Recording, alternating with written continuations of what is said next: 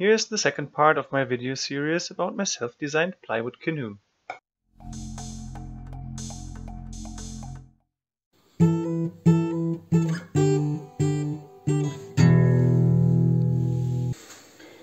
Hi, I'm Jake, and this is the second part of a video series about my self-designed plywood canoe. In the last video I explained the basic ideas behind it, the design process and how I cut out the single parts.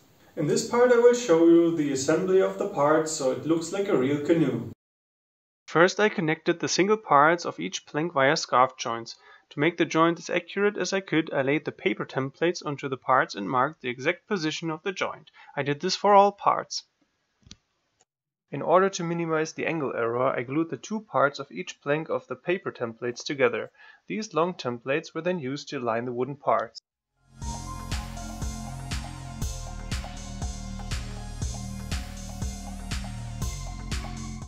Scarf joints are glued with epoxy. I used a similar product called green epoxy, which consists of 27% natural resource. The epoxy was thickened with cotton fibers to prevent it from flowing out of the joint. The consistency of it should be like creamy honey. I put a non-adhesive foil under the joints and covered both sides of each joint with the epoxy paste. Then I aligned the parts and fixed them with weight plates.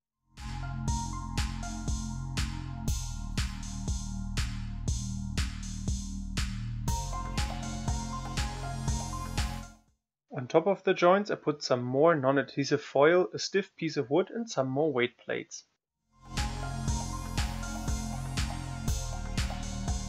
Once the epoxy was cured, I started sanding the parts with my Eccentric grinder and 80 grit. For the bigger parts I did not attach the vacuum cleaner but used a dust collector bag. This way I could save the dust for the epoxy fillets between the planks. To check the length of each part, I took the longest measurements from the CAD model and measured the wooden parts at the same position. The errors that I made are the numbers and brackets, which should be less than 8 mm. Also, I drilled the holes for the inspection covers into the frames.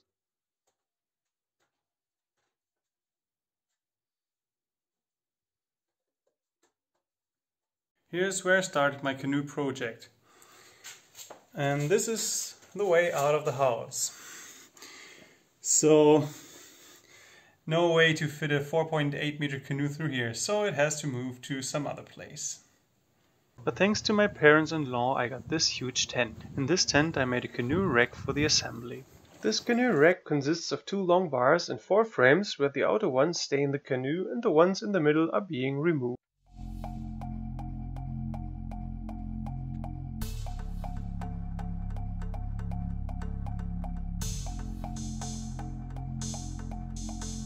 I tried to align the angles as well as I could and then fix it all with screws.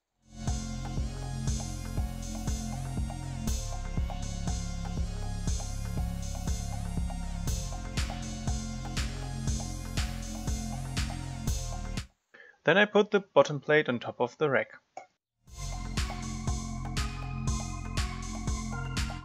The lower plank was connected first and at the ends with zip ties and in the middle temporarily with screws that I screwed into the middle frames.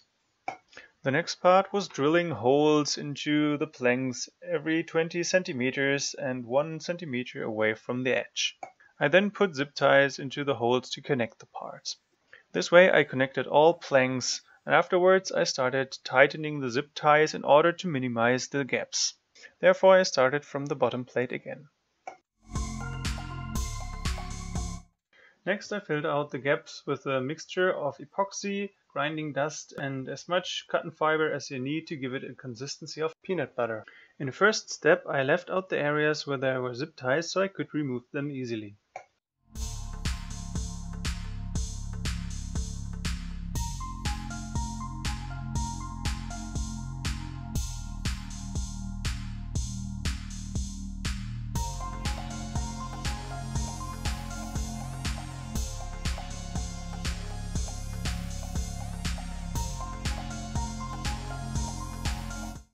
For removing the zip ties I used a pair of pliers.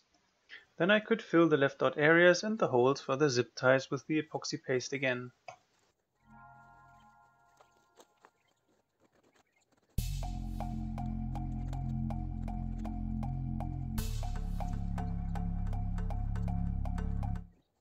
Once the epoxy was cured, I grinded the planks with my Eccentric grinder and 120 grit. The edges I sanded by hand.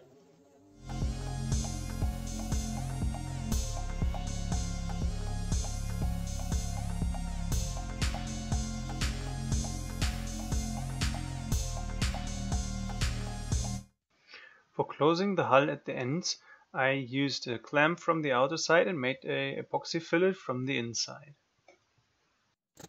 Then it was time to remove the dust for preparing the hull for the fiberglassing. In the first step, I laid a fiberglass fabric on top of the boat with a weight of 160 grams per square meter. I tried to lay it on top of the boat as flat as I could and cut off the overhanging edges.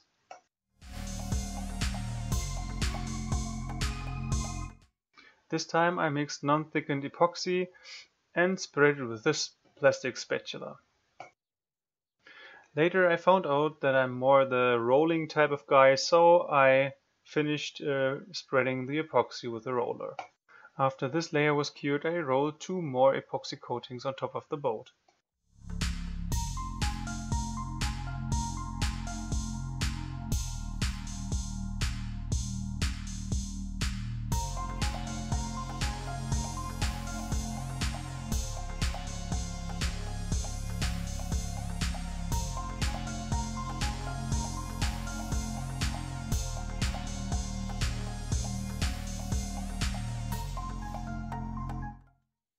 To remove the protruding fabric, I used a cutter knife.